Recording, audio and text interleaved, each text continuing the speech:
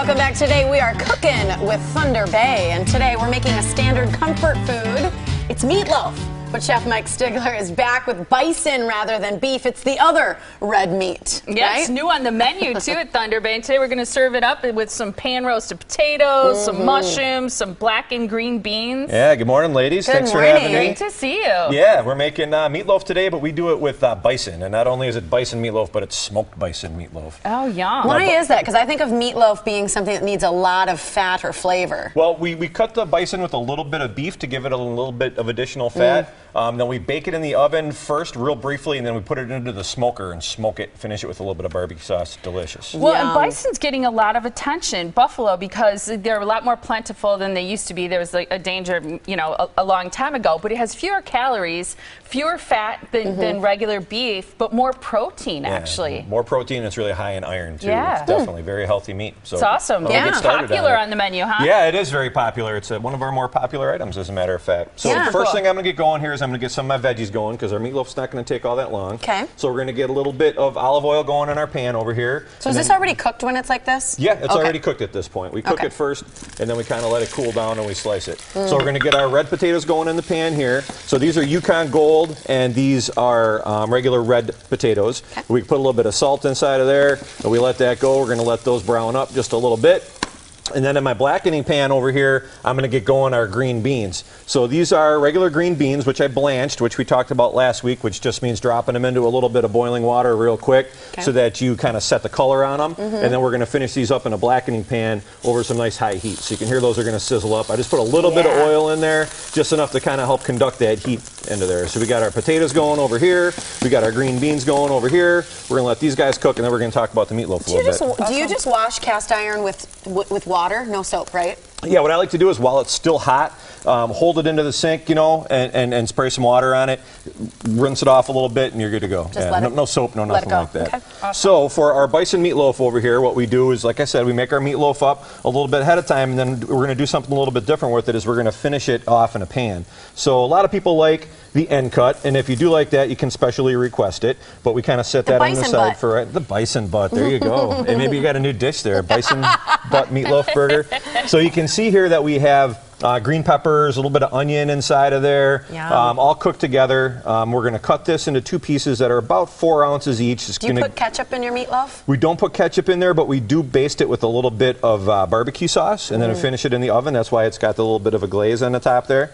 So we're going to take our two pieces, or about 4 ounces each, which is going to equal about a ½ pound of meatloaf, and we're going to put this into our pan over here. So we're going to get this searing like this into a hot pan, and this is where it kind of varies a little bit from your traditional meatloaf, because your normal meatloaf, you just slice it, put it on a plate. What I like to do is combine cooking methods. Anytime you can combine cooking methods, you're building flavors, which is what we're trying to do here. So first we smoke it, and then we're going to finish it in the pan, and we're combining our cooking methods here, and we're building a lot of flavor, which is what we want to do. So now with these potatoes, once they start to get a little bit brown like these guys are here, we're going to go ahead and add in some herbs. Now this is fresh rosemary, and I like to keep our fresh herbs that we snip off of the plant in a little bit of water like this. You just get a little shot glass of water, a little vase if you got a lot of it. Drop them right in there. If you want to loosely cover them with a little bit of plastic wrap, put them in the refrigerator like that. They'll keep a lot longer and they'll stay a lot fresher, rather than just wrapping them up tight in plastic wrap or in a baggie and forgetting about them. You buy fresh herbs like that in little plastic packages. You put them in the fridge and they go bad quickly. They go bad so fast. It's really a great tip to keep them fresh. They really do. And then so you just put it in. You didn't have to, like, because a lot of times they say you have to wake up the sprig. You don't have to do that? No, don't worry about that. That's a folk story. Sprig. So I just like to put it right by the pan here and kind of like run your fingers down, toss it in there, and you're good to go. And as it sautés, it's going to wake up on its own. It's pretty hot in there. It's hard to stay sleeping. We're putting people to sleep in our first segment with Carol and the bunny book, and now we're waking people up. Waking up rosemary. So we're going to put a little bit of roasted red peppers and onions going in there. Rosemary. I know, the studio's going to smell like this all day. Cameraman Dave's like, yep. So I like to go ahead and flip this meatloaf over, and you can see how it kind of gets that nice caramelized look on the outside there. It's going to look a little bit different than what your traditional meatloaf would. Now to these green beans over here, we're really going to get smoky. I'll take it easy on you though. We're going to add a little bit of Cajun seasoning in here as well. And this is going to blacken these beans up and give them a little bit more of a flavor pop. Put a little bit of oil in there to help those get going. Feel like you got to sneeze? I kind of do. That's that Cajun. So you can see they're starting to get a little bit blackened around the sides there. That's exactly what we want.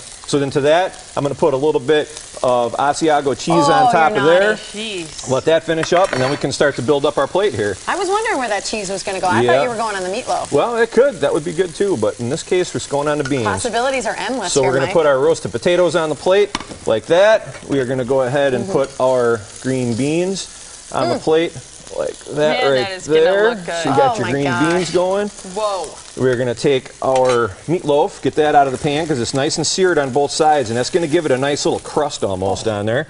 So we're going to put the meatloaf on there as well. What a perfect breakfast. It's delicious breakfast. And then instead of using a traditional gravy, what we're going to use is a Dopplebock demi-glace. Now, demi-glace just means reduced by half. And this is a demi-glace that's made with a reduction of beef, like au jus. And then we also have a little bit of Dopplebock beer in there. And we let that cook down. And once again, that helps to build up some delicious flavors in there. Wow. And there you've got your smoked bison meatloaf with roasted red potatoes, rosemary, fresh blackened green beans, and Dopplebock demi-glace. And it's on the menu, right? Yeah, lunch and dinner. We That's on the ran out of menu. time, but I want to make sure we talk about your patio, great outdoor space for people to get together after work or Definitely. anytime this summer. Yep, watch a Packer game out there while the weather still that's good, cooperates. We got a little pond out there. You know, come on out and have dinner, lunch, cocktails, chat. Good times. Breakfast of champions. That is good. Thank Any you. time of the day. Smoked All right. bison meatloaf. Head out to Thunder Bay, and that's where you can get yours.